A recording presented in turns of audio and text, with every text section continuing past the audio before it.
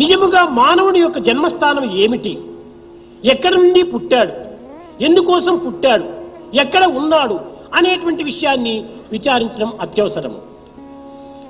What is the source of man's birth? From where has he come? Why has he come? And where is he living now? This is essential to understand. కానీ సామాన్యంగా మానవుల యొక్క దృష్టి లౌకికమైనటువంటి దృష్టిగానే రూపొందుతుంది. But man's vision and looks become worldly in their ఈ understanding. వృక్షములంతా ఎక్కడి నుంచి పుట్టాయి అంటే సామాన్యంగా ప్రతి మానవుడు కూడా భూమి నుండి పుట్టాయి అంటాడు. From where have these trees grown is the question put. An ordinary man answers, from earth they have grown. ఇది సరైనటువంటి జవాబు కాదు. But this is not the proper reply. విత్తనము నుండి పుట్టినాయి కానీ భూమి నుండి పుట్టలేదు. Trees have grown from the seeds, not from earth. ఎడారిలో కూడా భూమి ఉన్నది కానీ అక్కడ వృక్షములు పుట్టుతున్నవా? Even in desert there is earth. కారణం అక్కడ విత్తనములు లేవు. But do you get trees there? There is no seed, therefore they don't grow. కనుకనే వృక్షమునకు విత్తనం మూలాధారమైనట్టుగా, just as for the tree seed is the basis, మానవునకు మనుజ అనేటువంటి ఋషిత్వం అనేటువంటి విత్తనం నుండి ఉద్భవించినటువంటి వాడు. he is born out of the seed of Manu.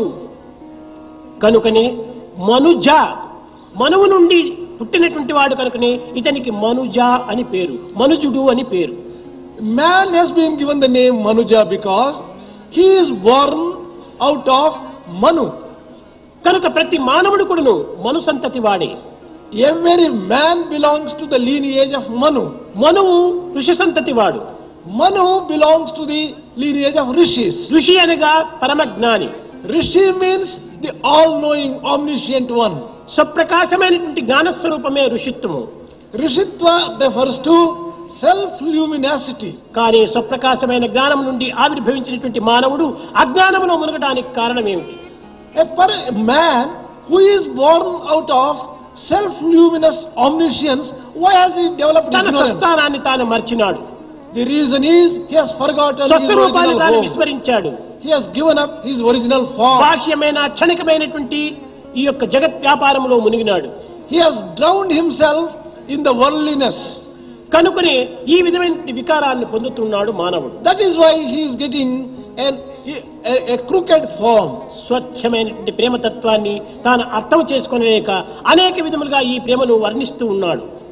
Man is dying a miserable death without understanding pure love. గొంతులోతు నీళ్ల వరకు మునిగినటువంటి వాడు మాట్లాడగలడు.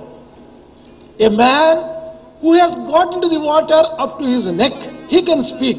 కానీ నీటిలో పూర్తి మునిగినటువంటి వాడు మాట్లాడలేడు.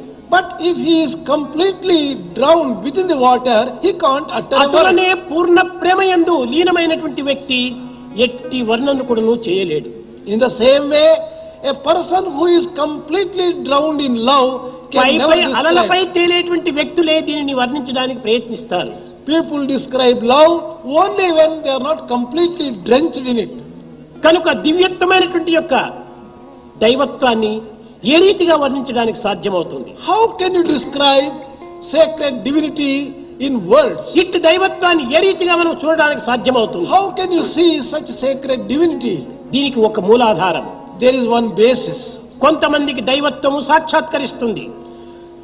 God shows himself to some people. కొంతమంది ఏ విధమైనటువంటి సాధనలు చేసినప్పటికీ ఇటు సాక్షాత్కారాన్ని నోచుకోలేకపోతుంటారు. Some people, in spite of all their sadhanas, may not be able to get a vision of God. కారణం ఏమిటి? What is the reason? జపమాలలు అనేక రకములైన జపమాలలు ఉంటాయి. There are a number of types of rudraksha japamala. జపమాలలు ఉంటాయి. There is this Rudraksha japamala. తామర బీజముల యొక్క మాలలు ఉంటాయి. There is lotus seed japamalas. ఇంకా అనేక రకములైనటువంటి పగడముల మాల కూడా ఉంటాయి. There are other coral japamalas. ఈ పూసలలో చేరినటువంటి దారం ఎవ్వరికి కనిపించదు. But the thread running through these various items, it is not కానీ seen. ఒక్క స్ఫటికంలో చేరినటువంటి దారం మాత్రమే కనిపిస్తుంది. This thread which is within the spatika alone is seen very clearly. అన్నింటి యందు దారం ఉన్నది కానీ కనిపించేది మాత్రము స్ఫటికమునందు మాత్రమే కనిపిస్తుంది. Thread is in every Japamala, but it is seen only in the Spatikamala. అటులనే అందరి హృదయమునందు కూడాను బ్రహ్మ సూత్రము అనేటువంటి దారము సమానంగానే ఉంటున్నది. In the same way, in every heart, there is this thread of Brahma. పరిపూర్ణ ప్రేమ అనేటువంటి పరిశుద్ధ స్ఫటికమునందే మాత్రమే ఈ యొక్క దారం అనేటువంటి దైవత్వం గోచరిస్తుంది. This thread of Brahma is visible only in a heart which is full of love, which may be compared to Spatika. समस्त लोका सुखिनो